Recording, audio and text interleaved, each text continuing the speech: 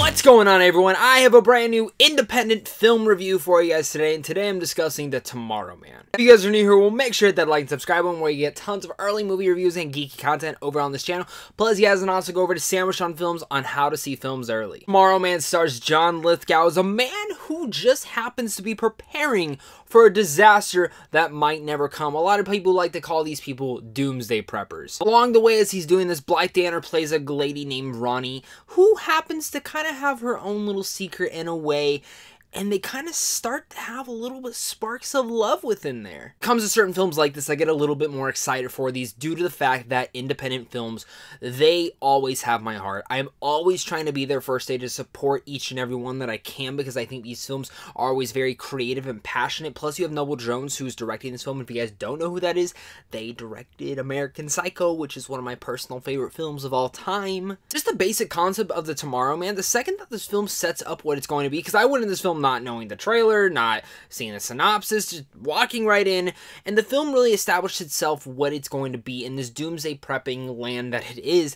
and it's very unique. I like where they were taking the story, and I actually like a lot of the subtleties that they have within it. It's when you have John Lithgow in a role. I mean, Lithgow is one of the best top-notch actors to get in any sort of film, and he's phenomenal in here. I thought he was excellent, and I really liked his performance and his subtle nuances and emotions that he carried within just facial expressions that he has in here. When you go over to Blythe Danner, who plays Ronnie in here, the love interest, she's great as well. She has one monologue in here that takes place in a hospital that really almost riveted me to tears with how well she was in it. Chemistry and banter with one another is unique and special. It makes you really feel like you're a fly on the wall while watching their relationship develop. There's something about this movie that I can't put a pin in it, that I just wasn't sucked into the story. I wasn't sucked into the situation. I didn't feel like I was very much elevated.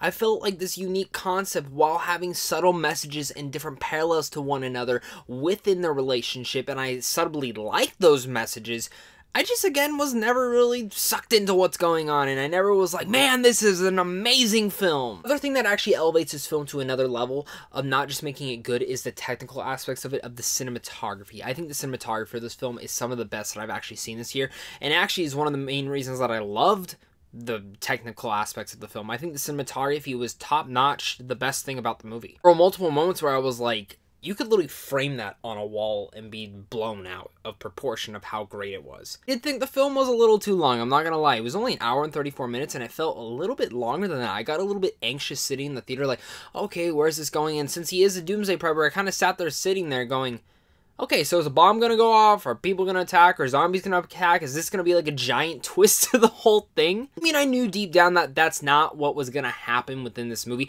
I wasn't expecting that. I didn't need it to happen, but it's kind of just my funny way of saying I was a little bit bored throughout the movie. Not because anyone was giving a bad performance, or in general the story was lacking, or even the direction or cinematography wasn't good.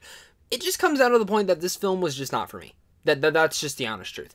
I think technically it was great. I think the performances were great. I think even the direction was great. And even the script was well written. But I just didn't care. And I think a lot of the other subplots and storylines that they have within this film could have actually been touched up a bit. I think there were a couple other relationships in the film that I wish the movie focused on a little bit more. He has a whole family with a son who's married, who also has a daughter. And there's a whole relationship there that I feel like was very missing. And I feel like this is a movie that could have actually developed more with a faster pacing, but also touching on other aspects of the family. I think this is actually quite an interesting film, and a lot of the relationships and parallels that, again, the movie tackles, I just didn't think it did it 100% right. The Tomorrow Man didn't work completely for me. I do think there is a niche audience for it out there. I think Bleecker Street is very well in getting these independent films unique and different for each and every sort of audience. Lithgow is fantastic in this film. The cinematography is great. The direction is good.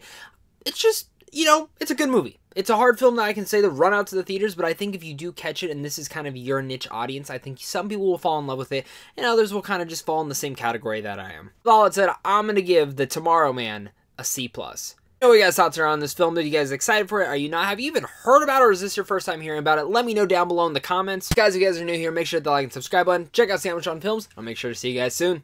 Stay classy.